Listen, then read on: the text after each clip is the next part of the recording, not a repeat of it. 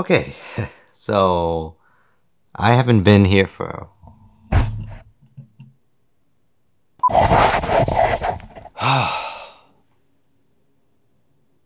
Okay. Okay. What I was trying to say is that I've been gone for a while. Again. So this time, where the heck have I been?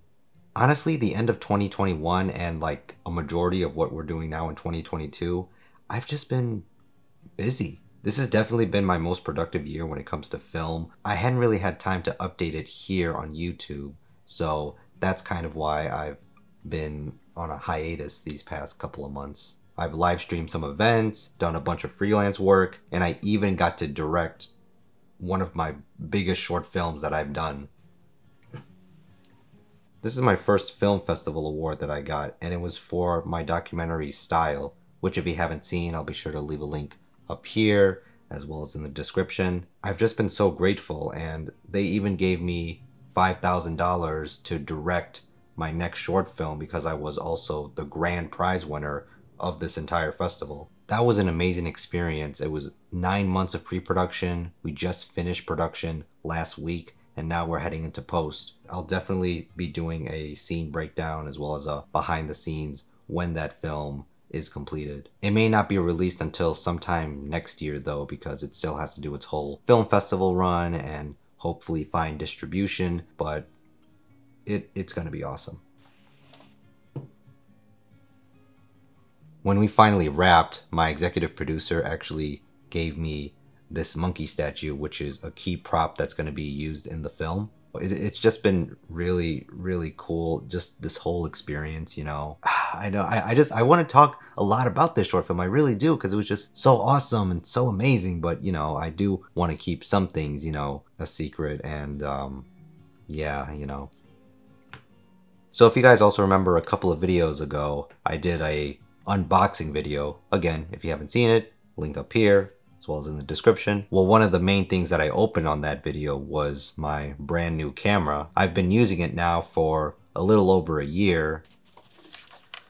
So this is my camera, the Blackmagic Pocket Cinema Camera 6K Pro. I have a Tilt-A-Cage wrapped around it. I have a follow focus right here, matte box. I was even thinking of adding some longer rods here, so that way I can kind of put it on my shoulder like this, and then have a handle right here, so that way I can kind of use it as a shoulder rig, have my monitor right around here, you know.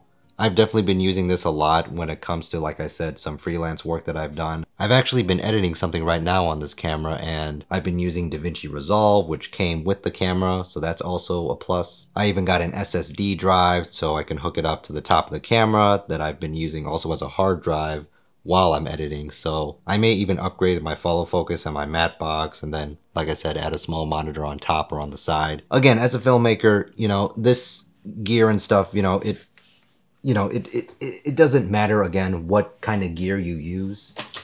It really just matters on the story, and how you tell it is really what makes a film great.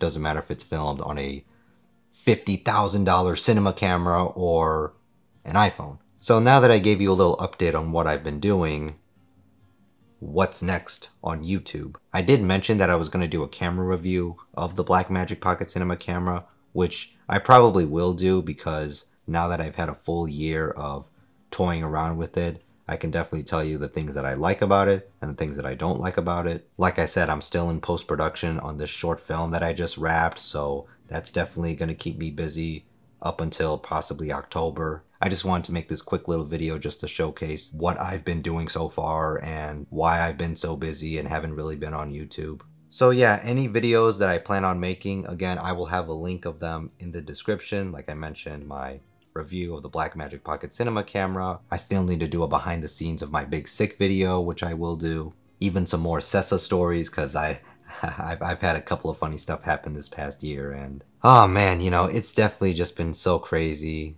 so exciting. You know, I'm really excited to see my filmmaking journey just kind of build and build and build, and getting somewhere now. So I'm just really excited. So thank you guys for tuning in on this little update video, and